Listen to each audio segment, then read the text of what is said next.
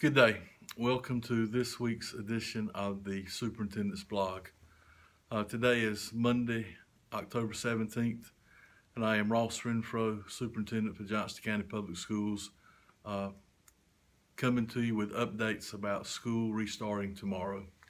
A reminder to you all that tomorrow, Tuesday, October 18th, we will be on a 2-hour delay for all students and staff as needed. Staff, if you need to take time in the morning to make sure you get to school safely, please do so. If you can report without being in harm's way, report at the regular time. We'll remind you all that the concept of satellite stops is a reality in Johnston County Public Schools, not just for tomorrow, but for the immediate future. And the North Carolina Department of Transportation will determine how long we have to have satellite stops. With regards to satellite stops, some may be at the end of your road and you may have to walk 100 yards or a couple hundred yards. Others, particularly in the southern end of the county, will be miles from your home. So we know you can't walk and that your parents or someone will have to get you to that bus stop.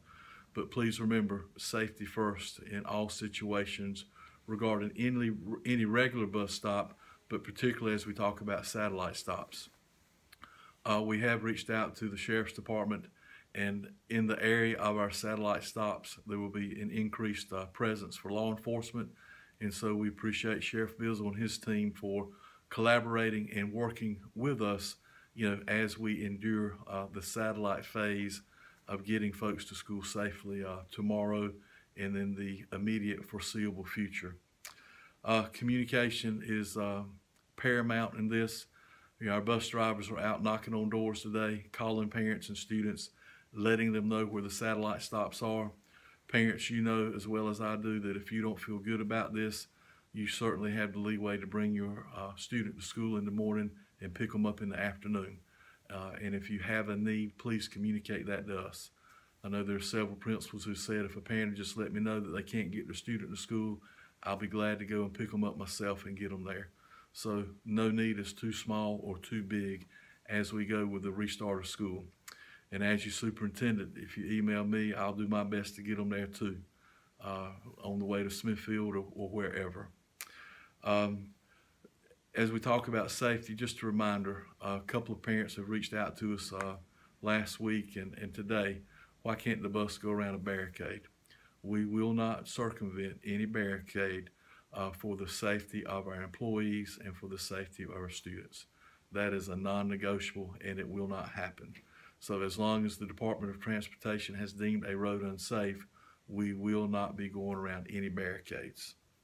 And then lastly, parents and students, as you have needs, feel free to communicate those needs, not just with regards to transportation, but anything. We do have a hurricane relief fund established. School supplies, clothing, whatever it is you need to be successful at school, please communicate this to your teachers, your school counselors, or your principals, and we will do everything in our power to put you back in that position to be successful at school. We'll update you later on this week with our current situation as it pertains to school. Right now, we do know that there are a handful of people without power in the district and still over 100 roads that have been closed by the Department of Transportation. So we ask for your patience, your presence of mind, and your understanding as we make the best out of a bad situation. Thank you all for all you do, and have a great day.